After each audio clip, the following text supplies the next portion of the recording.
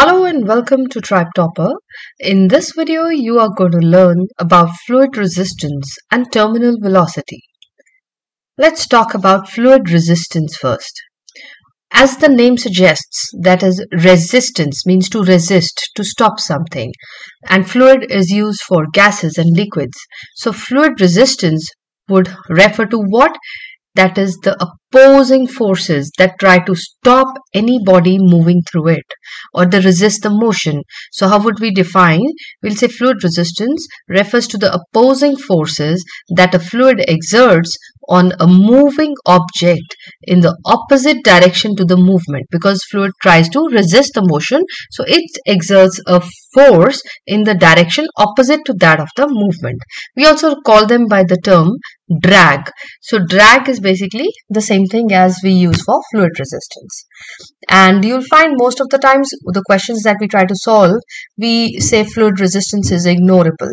But there will be cases where you'll have to consider as well. Let's take the case of a skydiver. So what happens when the skydiver jumps initially? He doesn't open the parachute immediately, right? So he jumps here, and you can see in this figure that initially when he leaves the aircraft, you can see the main force that is acting has been shown as the weight of the person, the weight of the diver, because initially his vertical speed was almost zero. So he just had a force due to gravity, that is his weight. So there was almost no air resistance in the beginning, right? So he moves down with an increasing velocity, right? But as his velocity increases, the air resistance also increases. So as he falls down due to the acceleration due to gravity, he is falling with an increasing speed, and with that increasing speed, the air resistance also increases. Now that means as the diver goes faster and faster, the resistance force, that air resistance or fluid resistance, becomes larger and larger. So as you can see, then the velocity would decrease a bit. I won't say decrease a bit, but like the increase slows down, right? So the acceleration reduces. So initially you had an acceleration of gravity, right? 10. But at this stage, when the drag starts acting, the acceleration downwards decreases. And finally, what will happen? A stage will come when both the drag force upward and the weight downward, they become equal. At that stage, we would say the forces balance out. And when these forces balance out, the resultant force on the diver becomes zero. Now, whenever the resultant force is zero, we have talked about this thing earlier in the topic of mechanics, that acceleration will also reduce to zero. That means the velocity of the skydiver becomes constant.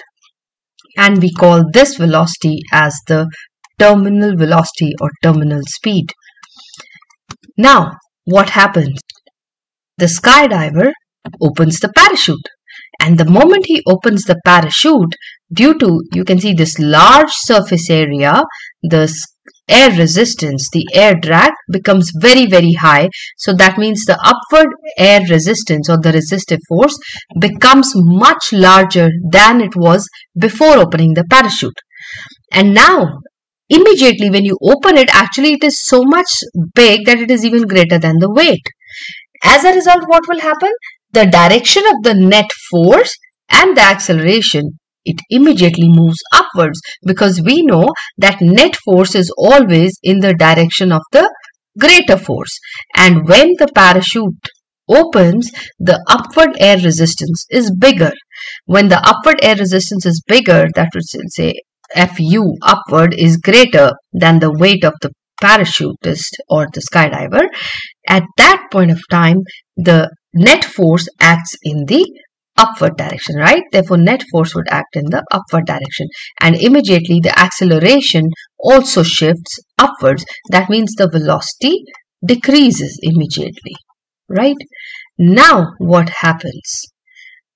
It's not that the parachutist is going to go up. So gradually, that again has to balance. So what happens? you can see the length of the arrows become equal after some time. So we'll say eventually the upward drag of the air becomes equal to the weight acting downwards. So that means again the forces become balanced forces, and now again the net force would be 0 and the acceleration would be 0, which means again the velocity of the skydiver becomes constant, and this is also called the terminal velocity. So terminal velocity basically refers to the constant velocity which is gained by any falling object when its downward force, that is its weight, becomes equal to the upward force, which is air resistance. So you will see how the force varies, or how the vertical speed varies with time. So this is a graph which is very, very important. This is a very important graph. So you will see that vertical speed first increases because of the weight initially. Gradually that slows down and it becomes constant. Now at this stage, when the parachute opens, there is a fall in the vertical speed immediately, because we saw that it was going upward for a moment. So then gradually that drag balances out and the weight and drag become equal. So then at that point of time, again the terminal speed is gained, but that is much smaller, and that is the purpose of the parachute, to slow down the skydiver so that the moment he lands he should have a safe landing.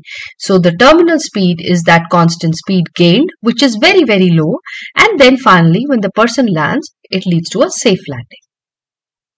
I hope the topic of fluid resistance and terminal speed is clear. In our next video session, you are going to learn about work.